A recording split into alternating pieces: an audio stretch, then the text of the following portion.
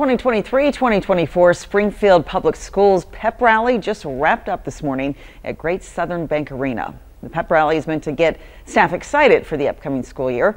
Superintendent Dr. Granita Lathan spoke at the event. It also featured student performances and remarks from MSU President Cliff Smart, Mayor Ken McClure, Board of Education President Danielle Kincaid, and the Teacher of the Year, Robin Davidson.